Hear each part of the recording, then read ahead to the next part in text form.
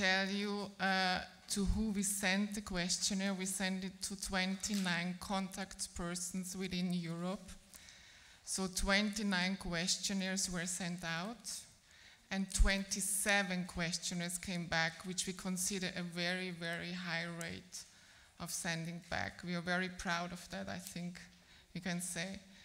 And we did that in the way that we before made sure that we had really contact persons through Europe. And I would like to read you the countries which sent back the questionnaires.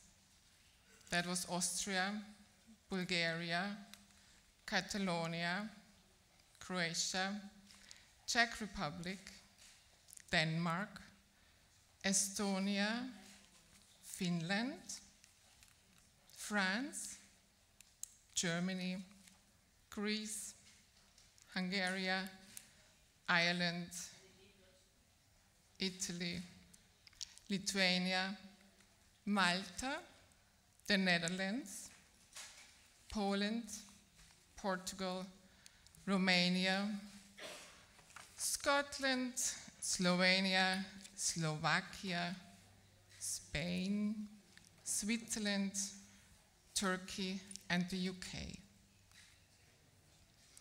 And of course, we are very happy to present the results of the questionnaire today.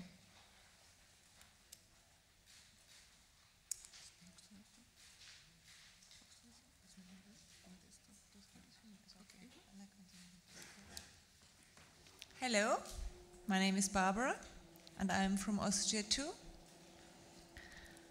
I present you as an example for how the questionnaire was made from the domain 2, personal and family life, a question.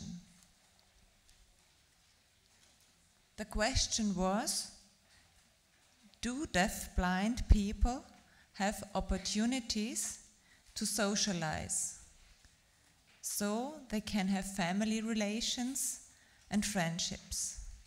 And there were 3 possibilities for the answer: yes, no, or unknown.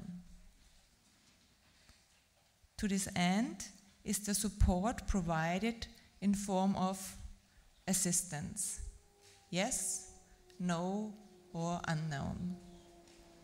Interpreter: yes, no, or unknown. Technical equipment: do the deaf-blind person has the opportunity to have technical equipment? Yes, no, unknown. Training to use technical equipment, which is of course very important for the deaf-blind people. Again, yes, no, unknown. And also training for the family members or friends of the deaf-blind people to use the technical equipment. It doesn't help if the technical equipment is lying around the flat or somewhere else. It's necessary that the deaf-blind people and the family members and friends can use it. Yes, no, unknown.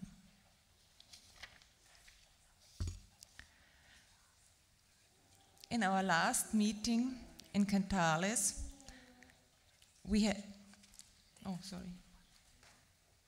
as you see, it's necessary that we can use the technical equipment. As we had our last meeting in Cantales in February this year, we had a lot of data, and we had the decision what we are doing with these data.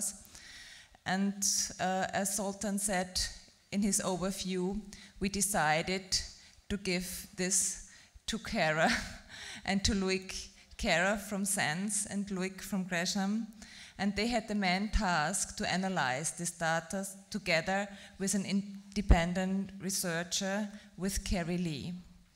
And we are happy that we can present today the outcomes of our report. Thank you for attention.